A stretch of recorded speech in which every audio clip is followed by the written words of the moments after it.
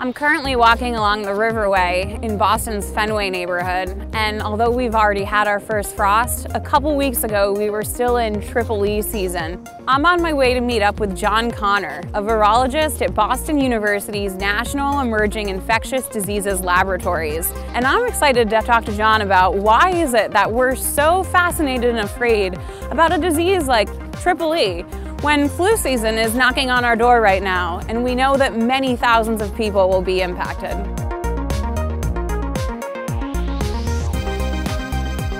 So John, thanks so much for coming out today. We're here at the Time Out Market in Boston's Fenway neighborhood. Great gathering place for a lot of folks. That makes me wonder, as a virologist, are there any pet peeves you see where you just really shake your head and think, you know, that is a transmission of a viral load waiting to happen? So I will say generally, I think that folks around the city are pretty responsible. It's not that people are just spreading disease willy-nilly, but yes, I will say that the times when you walk into the T and someone is obviously sick and sneezing, I will probably try to stay away from that person. What do you think about this whole EEE scare that we've been dealing with all summer, all fall? It feels like the news media has been dominated by talk about EEE. Is that fear founded in reality?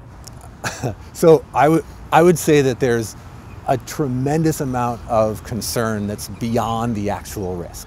My daughter runs cross country, and there were people debating whether they should run because of a potential risk.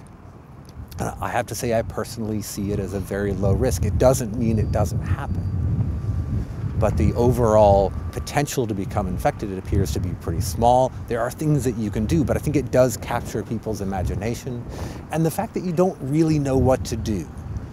Right? If I were to contrast flu and EEE, there really isn't something that people have decided on as a working cure and are in our society and understood as ways that can provide protection.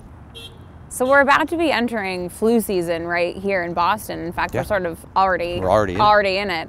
And I have to ask, why do we experience flu season now, like clockwork?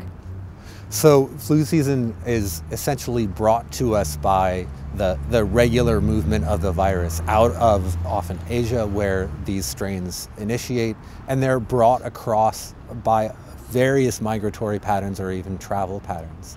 Birds are migratory. They could bring H5N1 from an originating site in Asia. It can also be transmitted by people.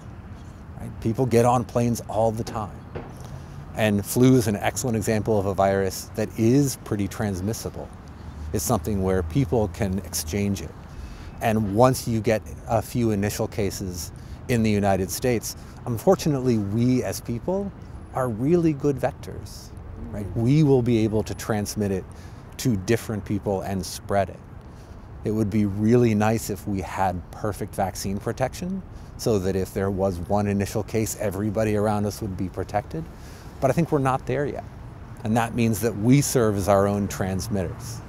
We've talked about several different viruses. We've talked about EEE. What's the number one that we should be really worried about and thinking about here in Boston? Given the season, I would say that influenza is really the thing to be worried about. Things you can do to mitigate risk are things that I think people already know how to do, right? Wash your hands, get the flu vaccine. They're highly effective. And what should we say to family and friends that may not want to get the flu vaccine? I would ask them to do it, if not for themselves, for you. The concern is not necessarily that they will have a bad reaction to the flu, but that they will transmit it to someone else who will have a bad reaction.